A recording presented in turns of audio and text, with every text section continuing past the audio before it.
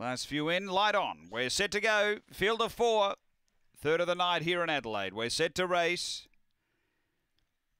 Away, Speed Velocity Comet, Dadelis out quickly. A bit of a squeeze on up front as Mutwinji gets around. Dadelis cop the back wash and getting through next Time Wise. Down the back, Velocity Comet being tackled by Time Wise darting through. Then Mutwinji and a couple away. Dadelis up to the bend. It's the roughy Velocity Comet. Clear over Time Wise and Mutwinji, and Velocity Comet gets it done. Velocity Comet by 3/4 to Time Wise, Mutwinji, and Dadelis back at the tail end. Time is around 22:50.